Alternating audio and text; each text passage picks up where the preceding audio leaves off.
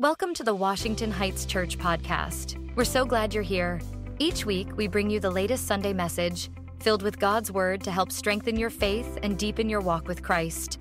Whether you're tuning in from home, your commute, or anywhere in between, we're thrilled to have you join our community. So, grab a cup of coffee, find a cozy spot, and let's get started. I am so glad that you are with us as we begin a new series entitled Trinity, and I am really excited about these next number of weeks that we're going to take a look at this. Just before we jump into the message for today, a couple of updates I wanted to give to you. Last week was Easter Sunday. It was a great day around here, and for the first time, we let you know about the opportunity to give toward Ukraine, and there are going to be three ways to get involved. One is to donate money for food.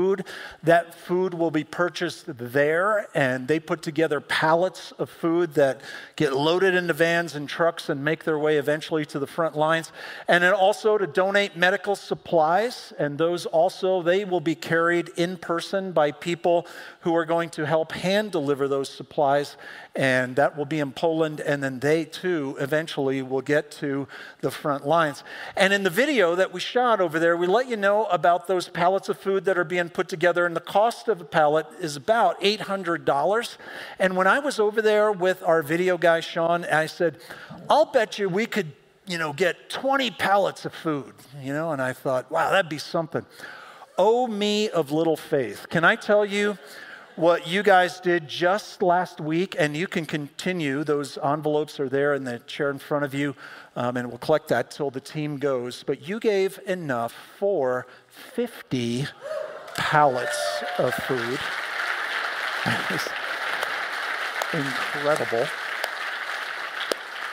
Thank you for being a part of that. And again, we're going to collect until that team goes, and everything in those envelopes is going to go to that, to purchasing food that is in such desperate need over there.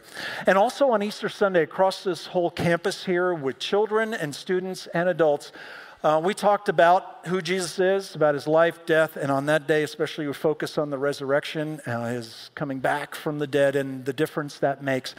And we invited people across the whole campus to say yes to Jesus and to step into a relationship with him. And can we just celebrate something? Because whenever God does that, that's his doing and not ours. Last week, some 86 people said yes to Jesus. Can we just celebrate that?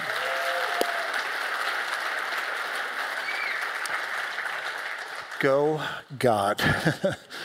So let's turn our attention to the message for today, Trinity. And if you're familiar with that word at all, it is one of the things around which I've been asked a lot of questions over all the years that I've been doing what I do as a pastor, because it's one of those concepts that there is a triune God, Father, Son, and Holy Spirit, all existing as God eternally, not three God, three in one. There is one God, and yet there are three persons, and it can be mind-blowing and hard to get our arms around it. And I recognize that there is some mystery and some challenge in what we're going to talk about over the next number of weeks. So to maybe get us started a little bit, I used all of my artistic ability to create a little bit of an illustration for you here. And here goes. So imagine for a moment if you were going to enter a two-dimensional world. We live in a three-dimensional world, but all you had was up and down and left and right, and there was no depth, right? And so in this image, this is me in the middle. You can tell by the hair, and I've lost a little bit of weight in that two-dimensional world. And imagine what it's like coming from our three-dimensional world and entering this two-dimensional world and trying to tell somebody else what it's like. And you can even, take a simple object like a ball and just try to describe, this is a circle, but in the three-dimensional world, there are balls and they're round. Well, that's round, yeah, but a ball is different. It has, depth to it and weight and mass, and so are there circles within the circle, and there's just a built-in sense of challenge when it comes to communicating something that is beyond the categories of that world. Well, we're going to be talking about a God who is beyond the human categories. And when you talk about a God who is eternal, here we are as finite human beings. And when you think about eternity, can you wrap your mind around eternity? You know, that the line stretches in both directions without end, and we, have a hard time conceiving that. Can we think about, infinity? And can we think about a time when, time did not exist and the category wasn't even in place? And we're going to be trying to understand and comprehend what the Bible reveals about the character and nature of God over the next couple of weeks. And that's really a good place to start. Here at Washington Heights, we believe that the Bible reveals the truth to us. It reveals reality about God, about ourselves, about the world in which we live. And what we'll discover over the next 3 weeks, and we're going to take a look one at a time, is how the Bible reveals God and Jesus and the Holy Spirit to be eternally God. No one became God. No one, achieved godhood. They have existed that way for all of eternity. Let's take a look just at one starting point here today. And it says, then God said, this is in Genesis chapter 1, at the beginning of creation, God has made these planets and the stars and so many other things, but has not yet created humanity. He's just about to do that. And so now God is speaking, let us, who's he talking to? He's not talking, to the planets and the stars. He's talking to himself in the plural. Let us make man in our image after our likeness. And we begin to see this incredible mystery about a God who is beyond the human categories. And what it begins to picture for us is that God is this community, that there has been relationship within who God is and is a part of his very nature. So let's talk about a definition right up front. What does Trinity mean? You will not find that word in your Bible. It's a theological word used to describe what the Bible reveals to us about the reality, the character, the nature of God. There is one God, Bible's real clear about that, who exists as three distinct persons, Father, Son, and Holy Spirit, who are each fully and equally God. And if you say, wow, that is really hard to wrap my head around all of that, you're exactly in the right place. And I don't know about you, but I would, kind of conclude this, that if God could fit all of my categories and I could understand God completely, I would be worried, right? Because I would think at that point, I probably created that if it just makes sense to me and just fits into all the categories that I have. That if we talk about an awesome, infinite, totally holy God, it's got to be bigger than the categories that somebody who is not those things has within himself. But we often think logically, and so sometimes we think this, well, isn't 1 + 1 + 1, doesn't that equal 3? I mean, we learned that, way back once upon a time. Well, here's also what we learned, and it's a little different. Multiplication says 1 × 1 × 1 is 1. So when is 1 and 1 and 1 not 3? Well, when it's 1. And the Bible says there's one God, 3 persons.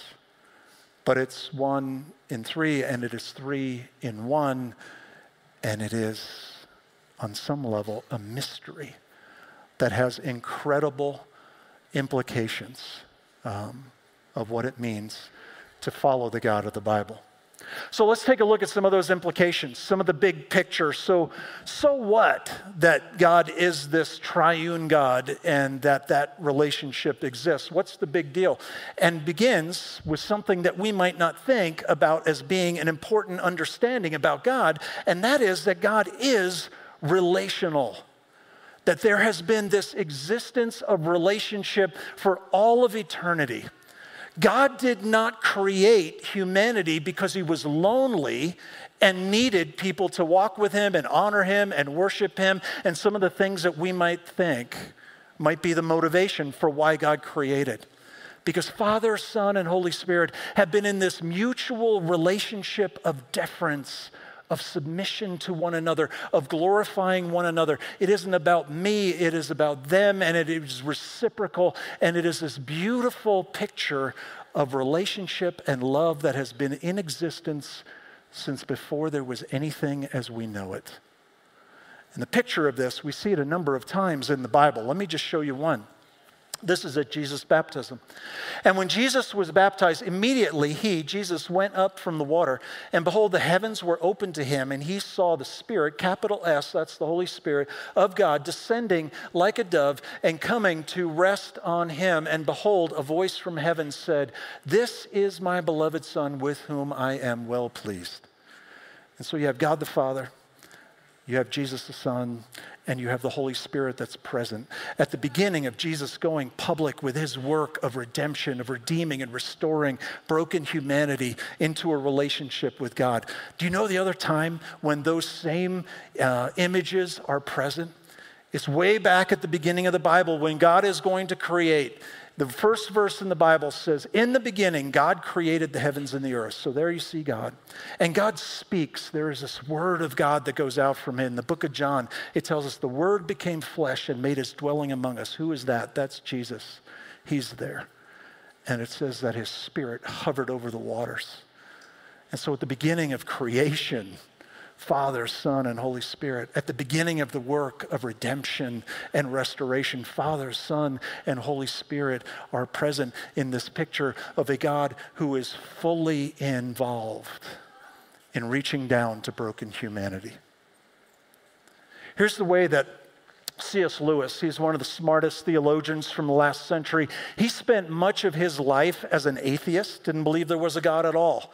Well, he winds up becoming a follower of Jesus, and he also wrestled with this idea and tried to put, some understanding around this idea of a triune God. In Christianity, God is not an impersonal thing, nor a static thing, not even just one person, but a dynamic, pulsating activity, a life, kind of drama almost, if you will not think me irreverent, a kind of dance. A kind of dance.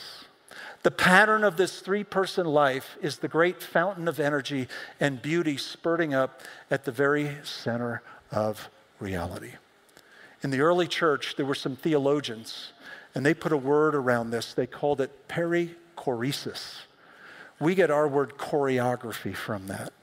What do you put choreography to? A dance. I'm not going to dance for you. I come from the Germanic people. We were not made to dance. Those are the people that gave the world the chicken dance. That's pretty much all you need to know about how well Germans move in sync and rhythm, and it's not very pretty. But there's this idea that there has been this kind of dance in the very heart of God, the character and the nature of God. And it's not just that we can think, okay, well, that's in God. It is reflected in everything that he has made, where there is this mutual give and take, this symbiotic relationship that is mutually beneficial to everybody who is a part of it. And there's a mystery to it as well. My guess is way back in science class, we all learned about, the sun is in the center of our galaxy and all the planets make their way around it. And that's a pretty cool thing all by itself. But the picture that we learned is not exactly right. I mean, you check out, a video like this, and this is kind of what we were taught. And I think, man, that's cool that they do that on a regular basis, and somehow there are forces at work that put all those things in motion and keep them exactly where they are supposed to be. But recent discoveries have said, no, that is way too static. That is way too boring. That is not accurate. It actually looks more like this, where the sun is in motion and the planets are moving in sync and in time. And it is even more dynamic. And you can just kind of picture this dance, this choreography, even on a macro level in the universe in which we live. And there's even a reality at which we don't even understand everything that makes this work. That there are forces at play that we have yet to unearth, unpack, and discover. But it all works. And yet we don't even fully know why. There's some kind of a mystery to it. And a lot of the theologians refer to it as this dance. the very expression of the character and nature of God. Here's something, and I kind of geek out on some science stuff. I don't understand half the stuff I'm reading, but I like it anyway. And it talks about how there are these principles in our universe about how some things work together. And the leading scientists of our time say it shouldn't all work based on what we know. It shouldn't all hang together, and yet it does. Now, Richard Dawkins, one of the smartest people from the last century, he made this statement. He said, there is something behind it all that we have not yet discovered that makes it all fit together in ways that we don't yet understand. He called that thing the theory of everything. That there's something behind everything that we know that makes it all work. But right now, from what we understand, it shouldn't work. But there is this incredible dance, this choreography that is just woven into the creation. And that's on a macro level. But you know what? It's on a micro level too. Cosmologists and physicists now believe that everything that exists began as light.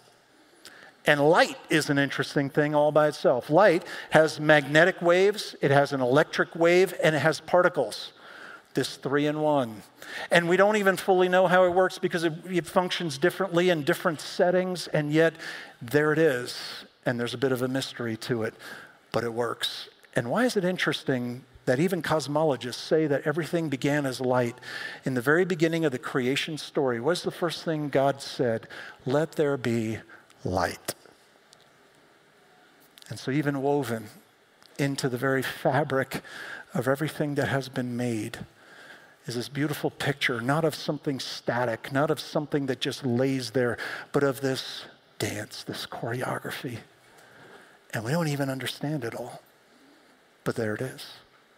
On a cell level, we used to think that cells were these simple bits of plasma or that kind of eventually, turned into more complex things, right? The theory of evolution says we move from simple to complex. We know better now that even on a molecular level that there is complexity woven into the smallest things that we can see. For a long time, we didn't even know there was such a thing as an atom. And now we know, and you probably learned about those too, and there's protons and neutrons and electrons, these 3-in-1 that are just the building blocks of life itself.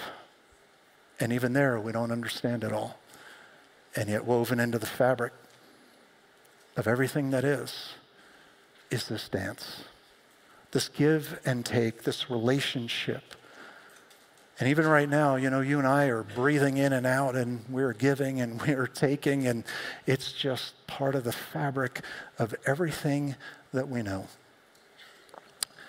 And so the implications, God is relational.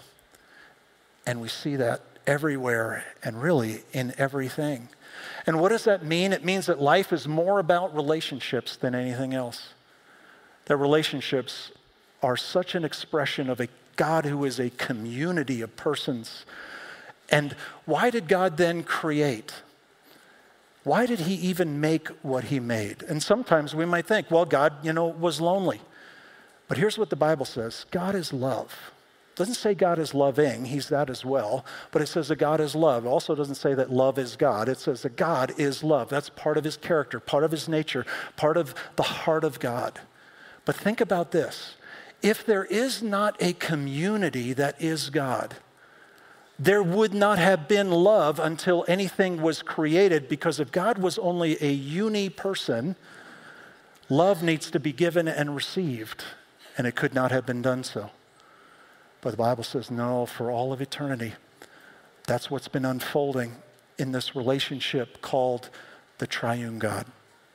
Father, Son, and Holy Spirit in mutual loving relationship for all time.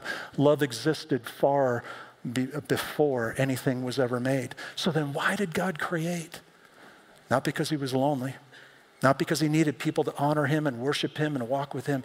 It's because he wanted to share that with us. To express the heart of God to people.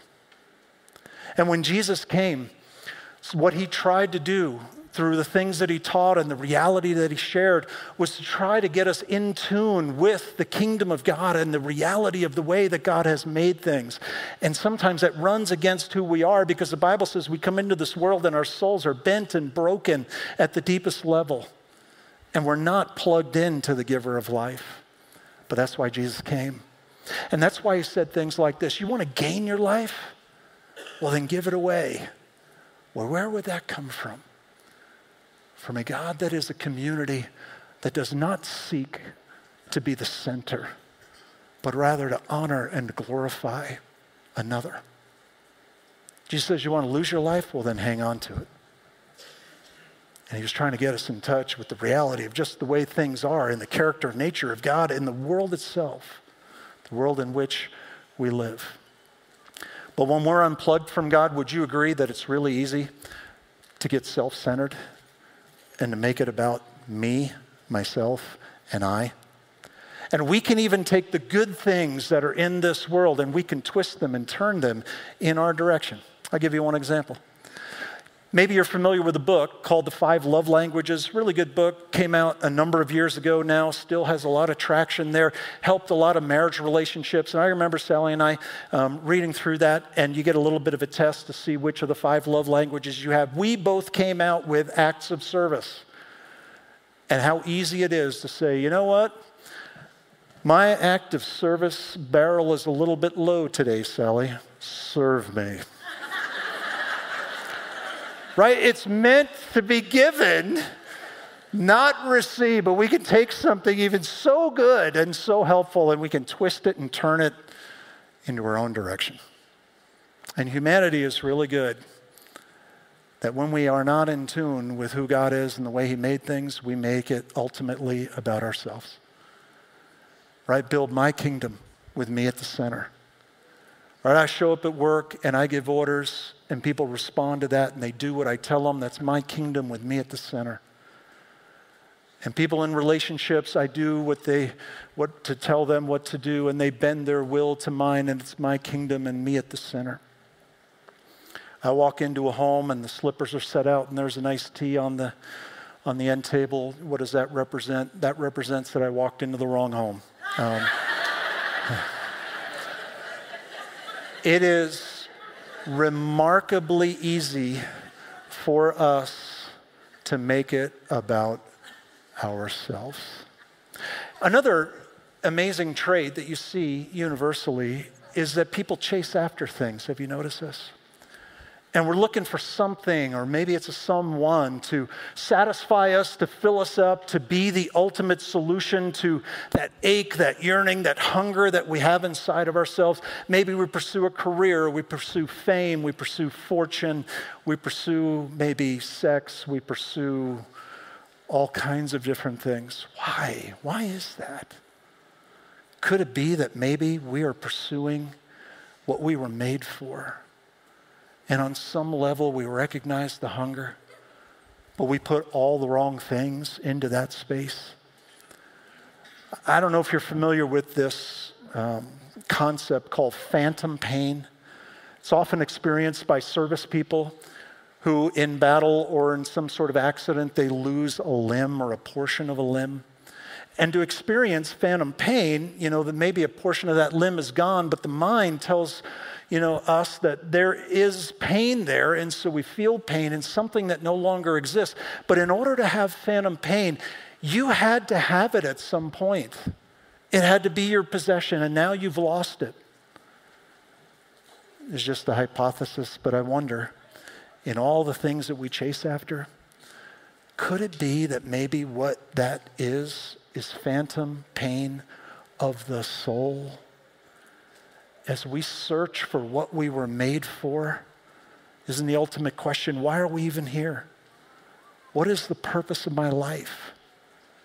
And maybe in the pursuit of all those things, we sense the hunger. And then there's a God who came to tell us the reality of what we were made for and what will truly satisfy our souls. G.K. Chesterton, great theologian, he made this statement, and when I first heard it, it shocked me a little bit because it doesn't sound right. He said, every man who knocks on the door of a brothel is searching for God. And when I first heard it, I'm thinking, boy, those dots are pretty far apart to connect those things. How does that work?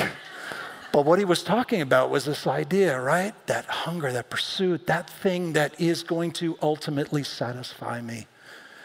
And in some way, we know that we're missing something. But we had to have it in order to feel that sort of phantom pain. Here's the way the book of Ecclesiastes describes it. He, God, has made everything beautiful in its time.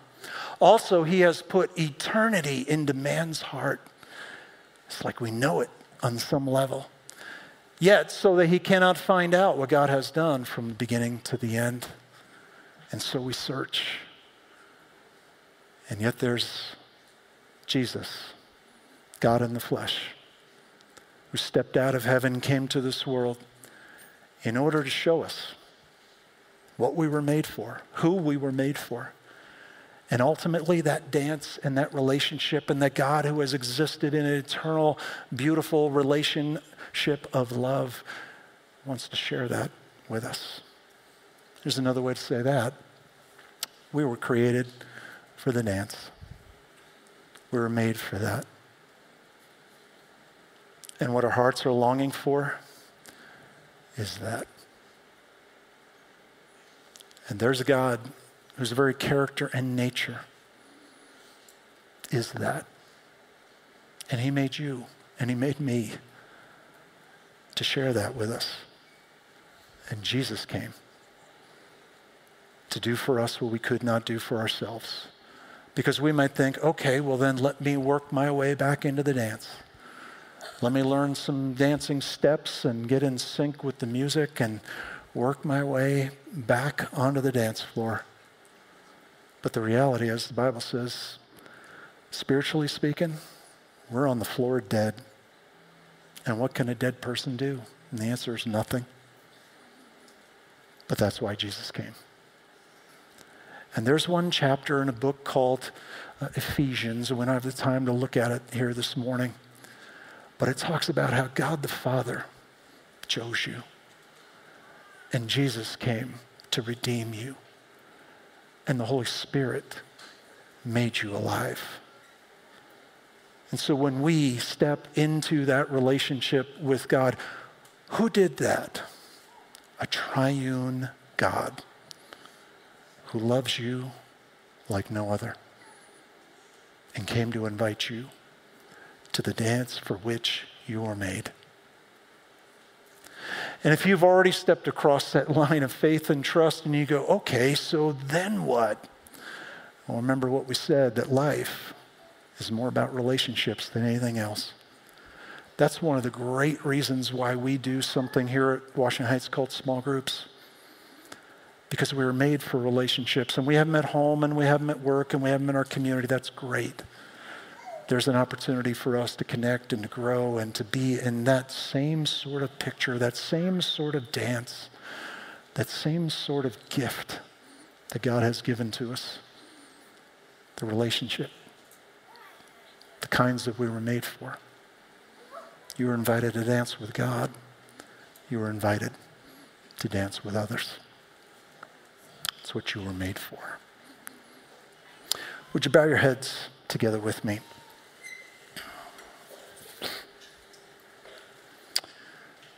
And God, again, I would just ask that you would expand our understanding, our comprehension, our sense of who you are. May there be awe when we think about your greatness, your holiness, your power, your grace, all of it. Because it's all a gift from you that you long to share with us.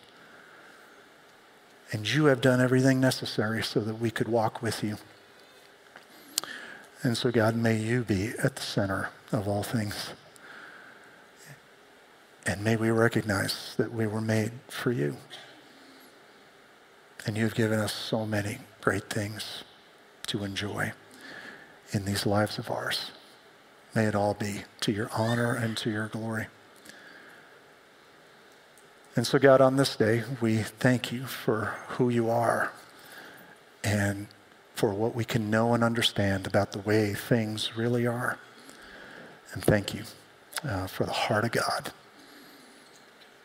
that is unlike anything we can know. And we sang before, it's extravagant. And sometimes it's even unthinkable to understand how much you have truly loved us. And so we ask that you would draw us closer to you and help us to journey with you all the more. And we ask and pray these things in Jesus' name. Amen. We hope you enjoyed today's message. If you found this sermon meaningful, please subscribe, rate, and leave a review. Your support helps us reach more people and spread the word. Stay connected with us throughout the week by following us on social media at Washington Heights Church on Facebook and Instagram, and by visiting our website at whc.faith. For more information and additional resources, check out the podcast description below. Thank you for joining us. See you next week.